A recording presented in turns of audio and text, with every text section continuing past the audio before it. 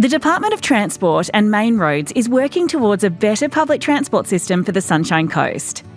We're progressing a business case for an improved public transport connection between Maroochydore and Vitigna, with a possible extension to Caloundra. We're exploring a range of transport options to enable greater travel choices as the region grows and allow shorter local trips to the destinations here on our doorstep.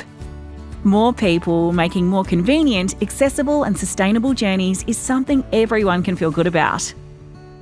To learn more about the opportunities a better public transport system can bring, visit TMR's website.